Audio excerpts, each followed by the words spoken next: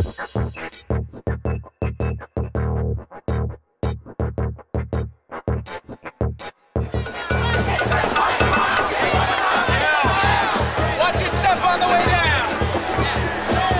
a fine day in Portland's living room, aka Pioneer Square.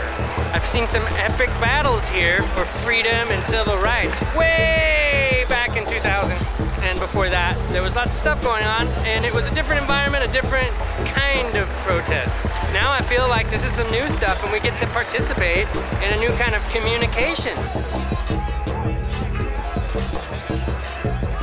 This sign right here represents both need and greed. You can't have one without the other. The needy are victims, the downtrodden victims of the greedy. Yeah, these are people who've had enough of the military-industrial congressional complex, basically running and ruining our lives in small ways and big ways, in ways where I can't go shopping without getting arrested. Because it's been decided that that's normative. It's normative for youngish black men to be arrested while conducting the daily business of their lives, and they figure no one will stand up for them. And those people are the Troy Davises.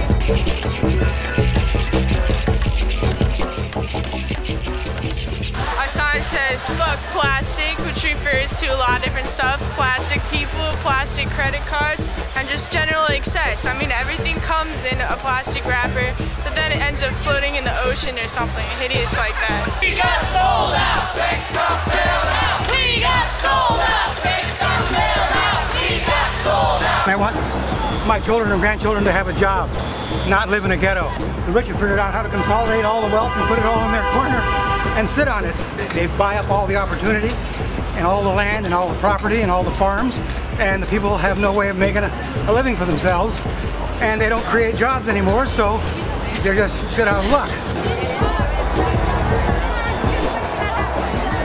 My main reason for being here, if I have to say one thing, is I want us to stop using private funds for election campaigns. Focus on the guy manipulating on the strings.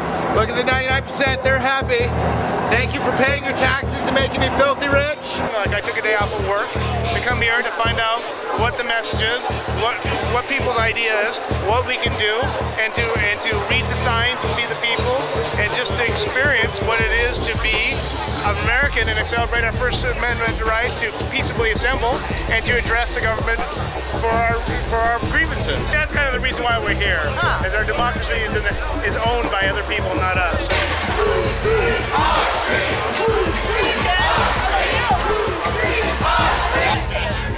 What's happening here is just the physical manifestation of a lot of pissed off people wanting to come together to say, we want to make this better.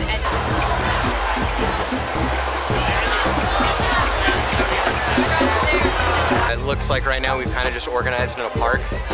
There's several thousand of us here. I mean, I see signs here with people, wanting the WTO to get out, in corporate personhood, and I think that that's something we can all agree on. I'm personally here today because of austerity measures. I have a degree in economics, and I can pretty well say that the austerity measures we have hurt our lives. The only silver bullet that I can think of is exactly what we're doing now. We have power in numbers, and those are the only way we have power. You either have to have a lot of people or a lot of money, and I think we're on our way to a lot of people, which is what we need for change.